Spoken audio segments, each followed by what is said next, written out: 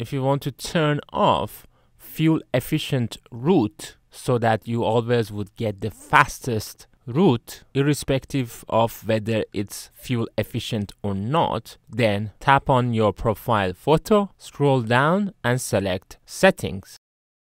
Scroll down and select navigation settings. Scroll down, and here on the route options, you should see an option called prefer fuel efficient routes. I'm not sure it is worth turning it off because, as it says in here, maps will suggest fuel efficient routes by default when arrival times are similar. So that means you're not gonna get much worse arrival times even if you have enabled this option. But if you're still concerned about saving some time and you're not bothered about saving fuel, then tap on here to turn it off. Now you can tap back, and now you can start using Google Maps without the fuel efficient route.